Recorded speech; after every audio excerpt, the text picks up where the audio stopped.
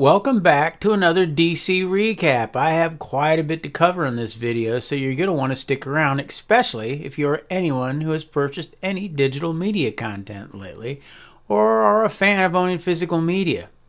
The first thing I want to talk about is Netflix and Max. It seems like everyone interested in comic book movie news these days is talking about whether or not Netflix is interested in acquiring the rights to what we have all come to know as the Snyderverse, so Zack can finish what he started some 10 or so years ago. Well, of course they're interested. The thing is that it's just not that easy. You see, WB owns the IP rights to everything DC related, and they're not just going to hand over these rights to Netflix willy-nilly that damn easy.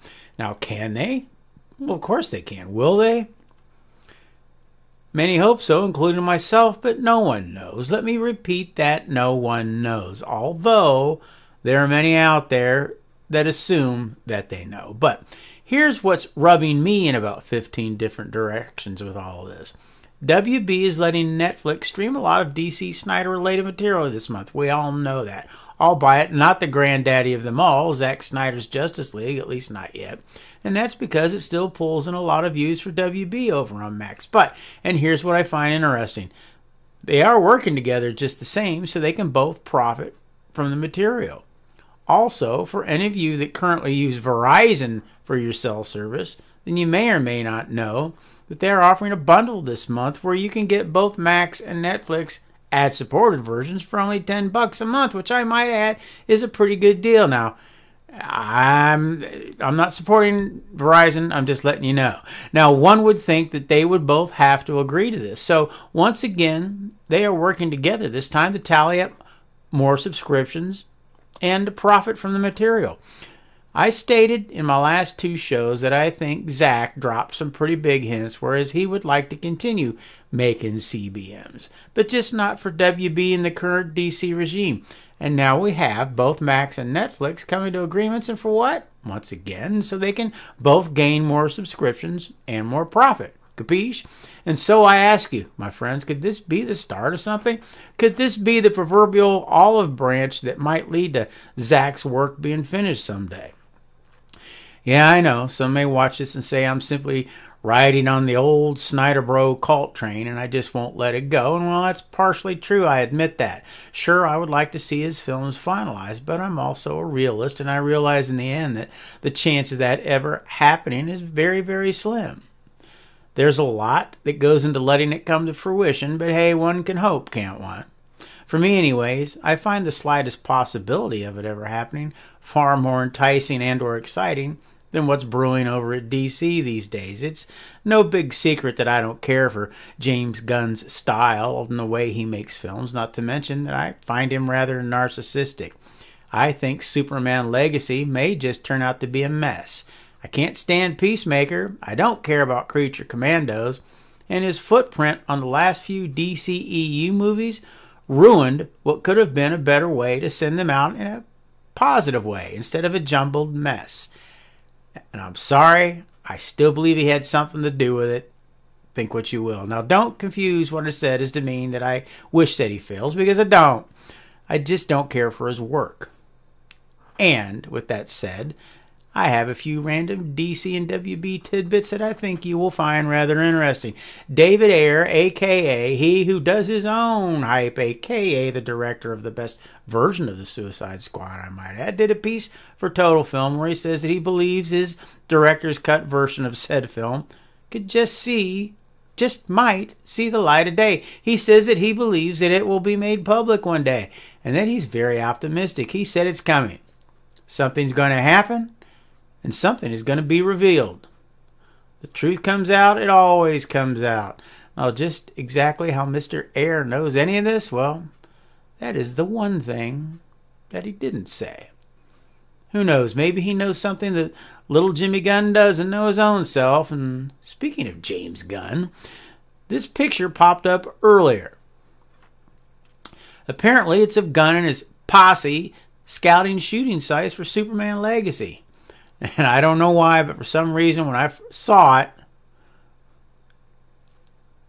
it, this picture reminds me of this one. I'm sorry, call me crazy. Now, something that I led up to at the start of the show. If you or anybody you know has purchased any digital media in the past, you may find this, well, rather interesting, to say the least. Via a story from Forbes, it seems that over at Sony, makers of the PlayStation, they have announced that some digital media that was being purchased via the PlayStation will be deleted from their libraries. That's right. You heard that right. Deleted from their libraries permanently. Shows that you once paid hard-earned money for, that you were under the assumption that you truly actually own. Well, they will poof, be gone, never to return. And here's the kicker. Now, what is the product that they purchased, you might ask? What did they get hosed on? Well, Discovery TV shows. That's what. Yes, Discovery TV shows that are owned by none other than good old WB themselves, who, we all know, was recently merged with Discovery and HBO Max. Now, what this all means is, in the end, any digital content that you may happen to purchase via, say, the Sony PlayStation or a streamer like Prime, Google Play, or Vudu, well, it means that you don't really own any of it. And if any one of those sites loses the digital rights to the product that they sold you, or maybe goes out of business and folds up, well, you just might lose the right to watch them in the end your own self. Unless, of course, you go and purchase another digital copy someplace else. And this, my friends, is why I always find a way to purchase physical media, be it a Blu-ray, a DVD, and if we're talking about music, an album or a CD. Most people these days simply love the freedom of just turning on the TV and finding what they want to watch or listen to with just a few clicks, or telling Alexa to do it. And I do get that, and I do it myself. But until they give you the ability to download the content and have a physical copy of it permanently, then I just don't think that it's worth the risk. I buy hard copies of everything that I like. Hell, I enjoy the entire process. Reading the sleeves, jackets, hell, looking at the thing and checking out the extras. And when it comes to music, well, I'm old school.